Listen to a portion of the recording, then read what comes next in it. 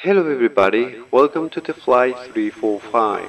Today we will travel to the past again to review and learn some things from Krita 3 to Krita 5. Ready? Fasten seatbelts because here we go. If you have watched the last video, Krita development is like an impressive race bringing you a lot of features. Thanks to community support, Krita 3.0 was released in 2016 and one impressive feature was presented. Guess what? We talk about animation. Users were interested in animation. And animation is complex, so Krita team sponsored again Timothy Giet to create DVD. Animate with Krita DVD was created to help animators to understand the Krita animation tools. Nowadays, there are a lot of videos about animation. For example, the amazing channel of Edgar Tadeo. I leave you the link in the description. Krita C.0 release was a major release, so Krita achieved important features. It took only 2 years, but included a lot of things. Krita was ported to the latest version of the Qt platform at that time. Instant Preview achieved better performance, with big brushes on big canvases. Look at this. I love the next feature, tweak settings in the pop-up palette. I love it because it gives me a lot of control to tweak my brushes while I'm painting. So proofing was created by Volthera and allows to preview the colors out of gamut for CMYK. Something not so known like smarter input boxes usable with mattes, and more options were added like grid and guides and snapping options. I leave you a link to the manual. And for Windows users, Alvin Wong created a cell extension that allows you to preview Krita images in Windows Explorer. Thanks a lot, Alvin. We jump a step forward and find Krita 3.1. This was the first release that was fully supported by OS X. In this release, we started to use the FFmpeg for recording animations. I talk about this in a video in the channel. A new graph editor to be used for animation with opacity option at that time, and little details that make your animation easier, like colors in keyframes. There was also another things added like a new quick brush engine, simple, fast, and especially designed for low-spec devices, a new stop-based gradient editor, and a half-tone filter. Then Krita 3.2 was released in 2017. During this release, a pre-built version of Gimmick filter was integrated in Krita. That way, Gimmick is always updated. Gimmick is amazing and contains hundreds of filters that can boost your creativity. And for creative photographers, Krita was integrating features like Patch Tool. Krita included brushes from Radiant User. They are very well done. Also improved the transform tool, including the pivot as option. Nowadays the pivot can even be outside. Nice hidden gem. Audio support for animation was added too. Here you have a sample. Krita. Krita. Krita. Krita 3.3 was the latest stable release for Krita 3. There was two things to notice. The use by default of Direct 3D angle for Intel users and support for Windows 8 Event API for tablets. And that was Krita 3. Let me know in the comments if you meet Krita at that time.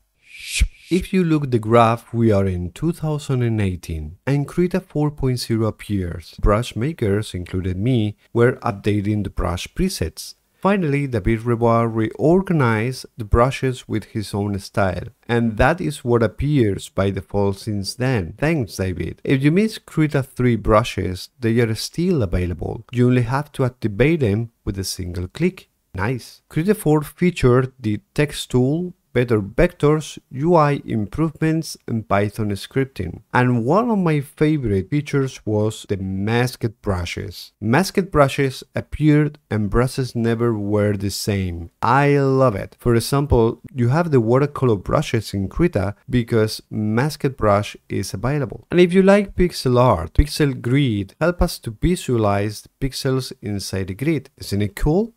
We jump to Krita 4.1. Krita team knows you love the big brushes, So massive performance was achieved in this period, and more things appeared like layouts, very useful to save workspaces with 2 or more monitors, the sessions when you are working in different files at the same time, and Krita looks for the content, and more features like assistant with custom colors. And the animation field was improved with shortcuts available for frames, moving, adding, copying frames. And in 2018, I also created a digital atelier pack of brushes, patterns, surfaces, and training videos. Even nowadays, it's still useful, so check it out at the Krita shop.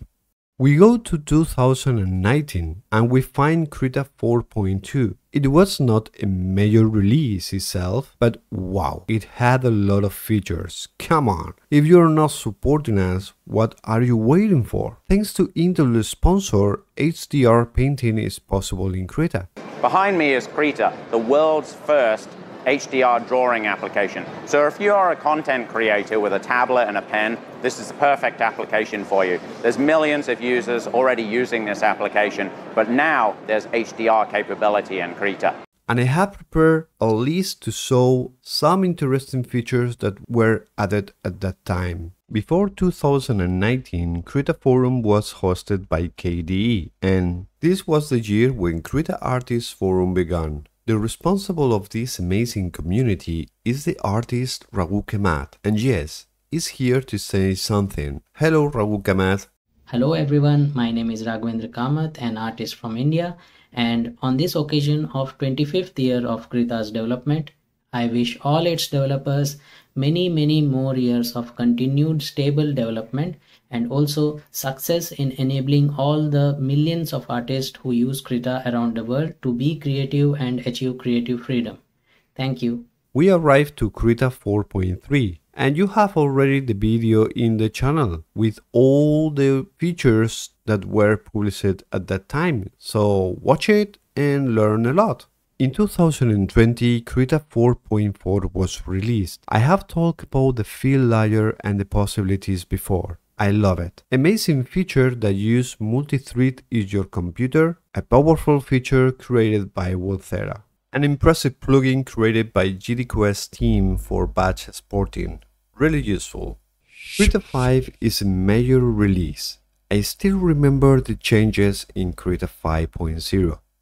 In 2021, the format for brushes used a new updated better features. Krita added faster and more flexible resource system when we could configure the resource location, even in a pen drive. Smoother gradients with dithering, more powerful gradients editor, faster color management. Also my paintbrush engine was included. And a plus for me was all the blending modes for texturing effects, better timeline Docker for animation, a search system with Ctrl-Enter, and my beloved RGBA brushes as known as impasto brushes. In 2023, Krita 5.2 was released, and you can see the entire video where I show the release notes. I leave a link in the description and it's appearing right now in the upper left part of this video. What do you think about all this work?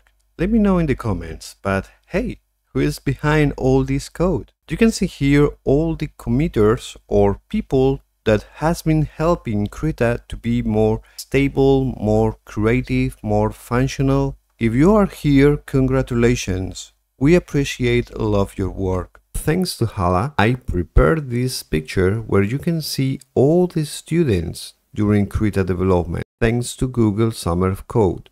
Do you want 25 years more of Krita evolution? Krita is free open source and will always be free open source. Never will be private thanks to GPL license. Thanks for your support and be part of this amazing experience.